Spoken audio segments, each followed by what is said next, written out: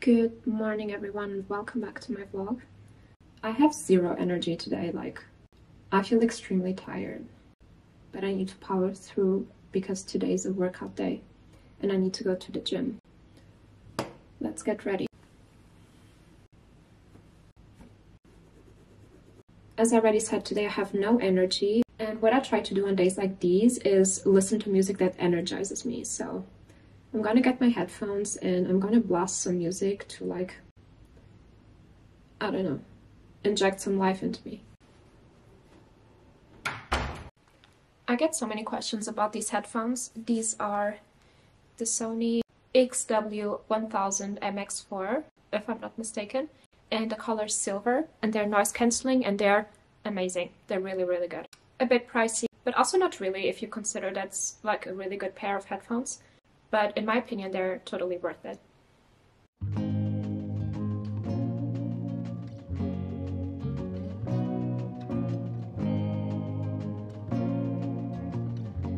It's now 9 a.m.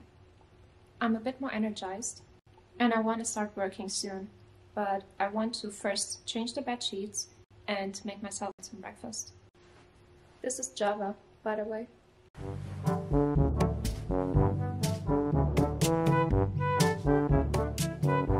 You know what time it is now?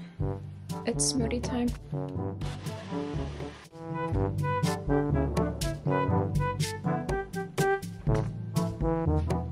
So to prove that not everything is sunshine and rainbows, this is my desk from yesterday.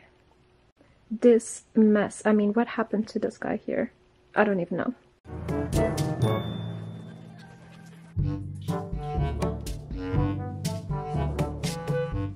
I think I need to buy a new mat because this one has some marks that don't come off anymore.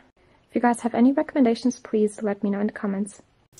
Okay, I am officially tired of this keyboard. I'm gonna switch back to my mechanical one.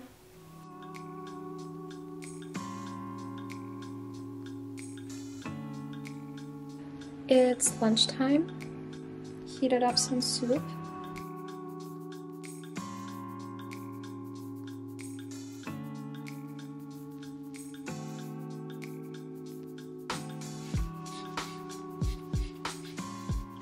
I'm done with work, and next on my to-do list is to go to the gym,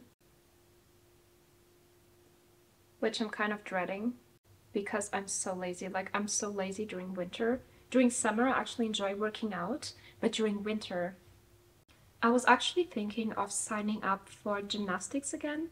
Sometimes I feel like I'm very isolated all day, and I spend a lot of time alone, and I think it would be good to step out of my comfort zone again and do exercise that I'm actually excited about. But I haven't had time yet to look into that, so until then, the gym will have to do. I feel like I'm a bit far away. I don't know if you guys can hear me. If you're wondering why I have a cap, it's because my hair looks really disgusting right now. Let's go.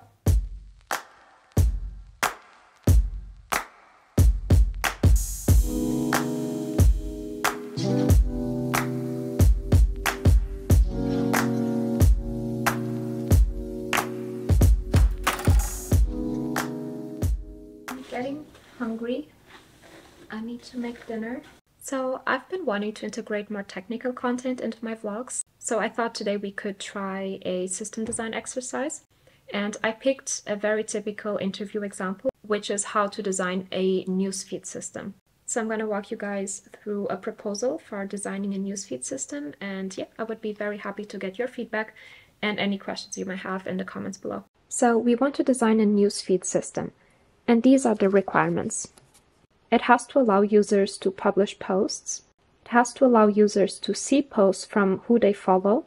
And the feed from each user can be sorted in reverse chronological order. And we expect an average daily volume of 5 million users. So let's get into it. We have two main workflows in the system. One is to publish a post and another to retrieve the newsfeed. So it's safe to say that we would need an API with two endpoints. One for post requests to publish a post and another for GET requests to retrieve the newsfeed. So let's look at them separately and do a high-level design.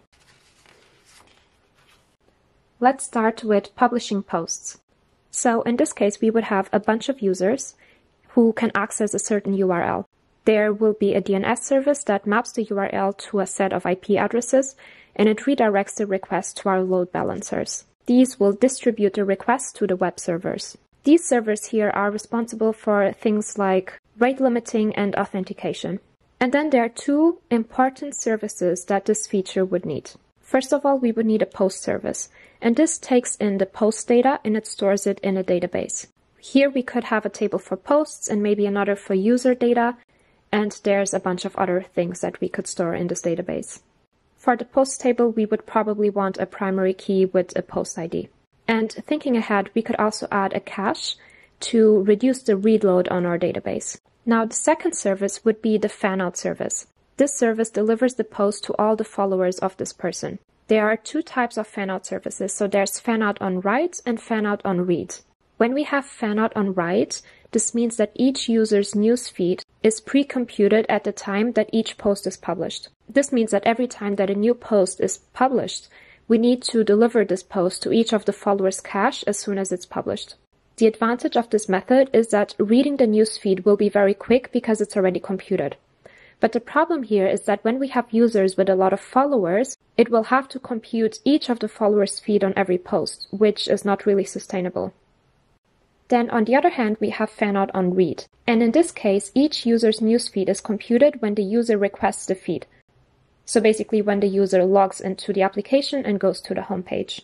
This is typically slower because it has to compute the feed at request time, but it's actually good for users that are very inactive because this way we don't waste feed computations. Usually what happens is that systems do a combination of both. So they do fanout on write and on read, depending on who the user is. Let's take the fanout for write for this use case. We would have a queue and we would have a cache for the news feeds. The service submits a message into the queue with a list of followers that need to be updated with the new post and the post ID. The fanout servers take this message and store it into the cache associated to each user's feed ID. And now let's look at the GET request to retrieve the newsfeed.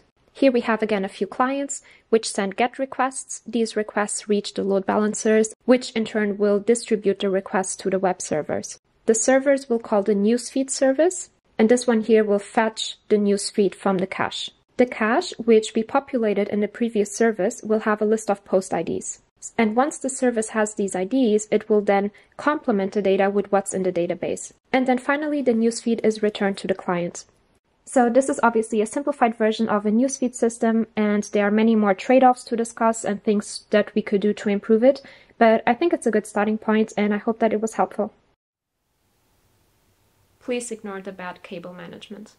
Anyway, I wanted to take a moment to thank Brilliant for sponsoring this portion of the video. Brilliant.org is a great platform to learn math and science and computer science interactively online. They have thousands of lessons and they add new ones every month. If you watch my previous videos, you might have noticed that I've done courses on algebra, on logic, and on some topics related to computer science. And I found them all very interactive and engaging, and I think they're really good lessons to kind of recall certain topics from school, which we would otherwise kind of forget over time. So whether you're just curious about a STEM topic or you're looking to upskill, I'm sure there's content available on Brilliant that would spike your interest. You can start for free at brilliant.org/csjackie, and the first 200 of you will get 20% off the premium annual subscription. As always, thank you so much for every single one of you for supporting my channel and making these collaborations possible. And again, thank you to Brilliant for sponsoring this portion of the video. Oh my god, I'm so tired now. Something I noticed recently, I've been getting a few messages from people to ask me to talk about ChatGPT. To be very honest, I haven't thought about ChatGPT properly, like for myself. I think we get a lot of influence from what we read in the news and on social media, and this unconsciously influences our opinion about things. So I think it's good to try to think for yourself and be very rational and try to come up with a hypothesis by yourself. I've used ChatGPT. I think it's very cool and it's very impressive. But it's also not the first of its kind, to be honest. Maybe it's the best of its kind, but it's definitely not the first. And I think that people on the internet are exaggerating a bit and being very dramatic about this. And to be very honest, I think that people who are saying that ChatGPT is like eating up all of the software development jobs from now on. Like, people say that because it drives clicks and people want to get views on their stuff online. Like, that's a very dramatic, very exaggerated view of it. You can't ask ChatGPT specific questions about proprietary information from the company that you're working at. And ChatGPT won't know how to answer these because it wasn't trained on data related to the company that you're working at. So there's a big legal and ethical world separating ChatGPT and like the job that you actually do for a company. That's just my view on it. But again, I haven't done enough research about it and I haven't thought about it properly just yet. But I just wanted to share that with you. I'm going to end the vlog here. I hope you enjoyed it. If you did, please leave it a like and subscribe, and I will see you in my next video. Bye!